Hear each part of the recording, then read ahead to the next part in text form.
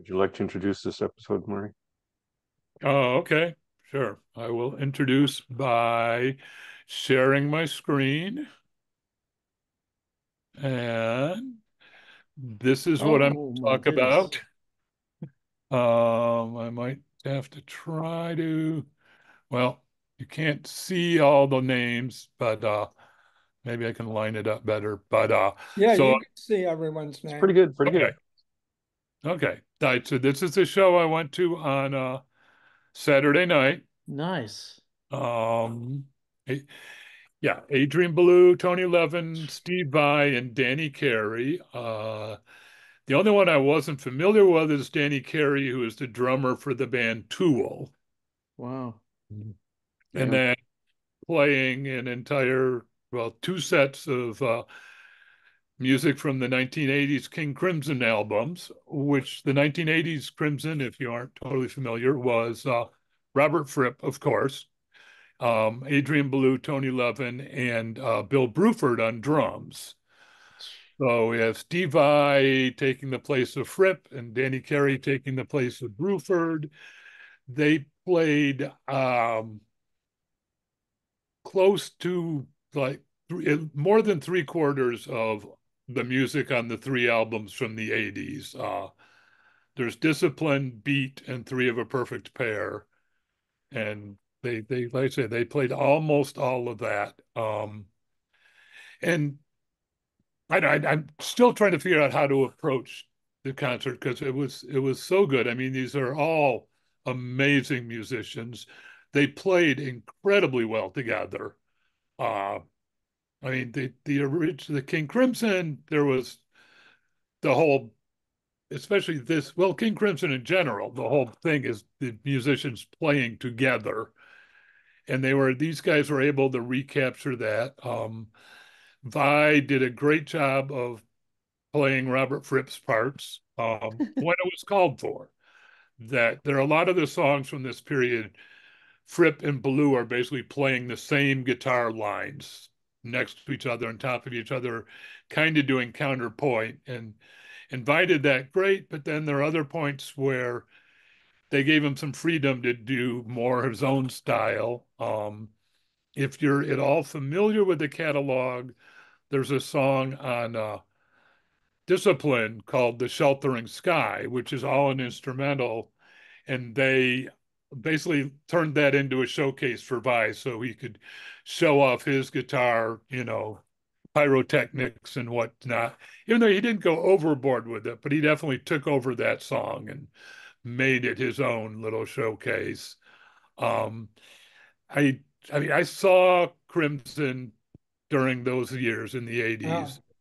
And actually, I saw them on their first tour, and I can't help compare a little bit what I heard then. I think this band rocked a little harder, because especially Bai's background is a little more rock than, I mean, Fripp is definitely a rock player, but he also had his own style.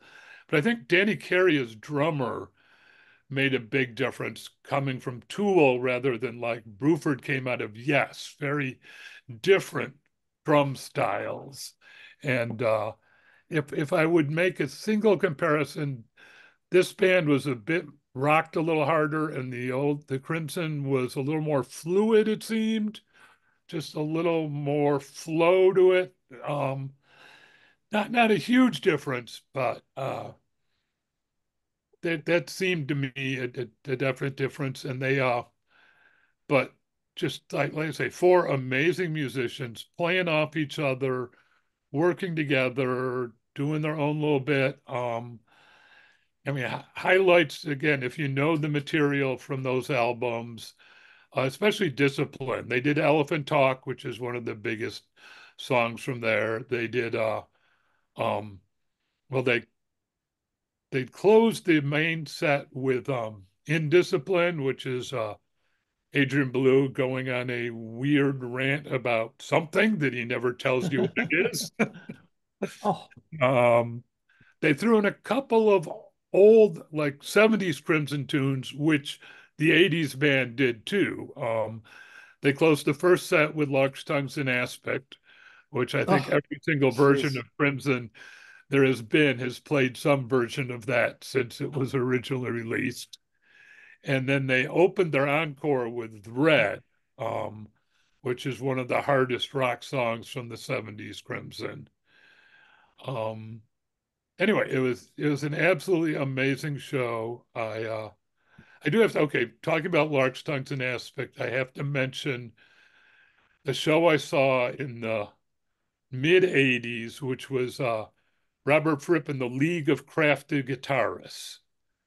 He had a guitar school back in the 80s and taught people to play guitar like him. And he took some of his students out on tour. And what it was 20 acoustic guitarists on stage. Wow. And they did at that point, Fripp had done his Frippertronics with tape loops. And so these acoustic guitarists imitated the effect of tape loops by picking up the same lines of guitar and building on top of them.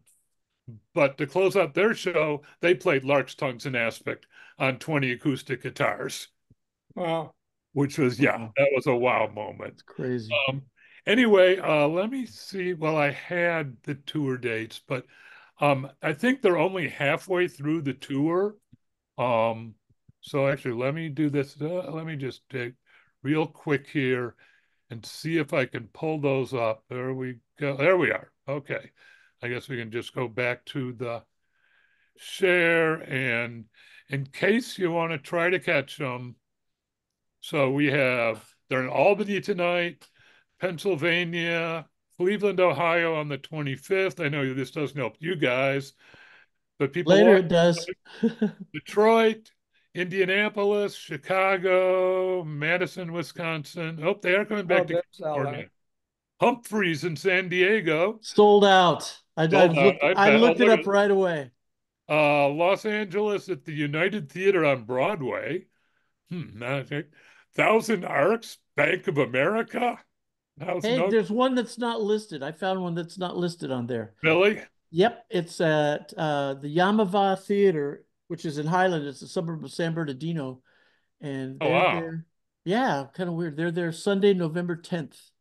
No, Okay. that's the United Theater. That's the United Theater. I'm sorry.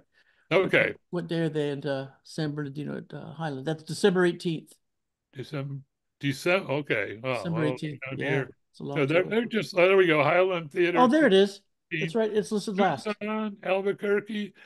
And the story I heard was they started out the tour with like 20 dates, and tickets just sold so crazy that they've added all these other dates. And honestly, they looked like they were having fun. They were enjoying Oh, playing good. stuff. I would say so. I mean, maybe by the time they get to San Bernardino, they'll be sick of it. But if you can catch them, I highly, highly recommend it. Hmm. I'm looking at the tickets for San Bernardino. They look actually reasonable considering how much concert tickets cost these days. Oh yeah, we paid $100 each for our Yeah, ticket, yeah, and it was worth it. yeah. Cool, cool, nice. You, Murray, that was what we were waiting to Yeah. hear.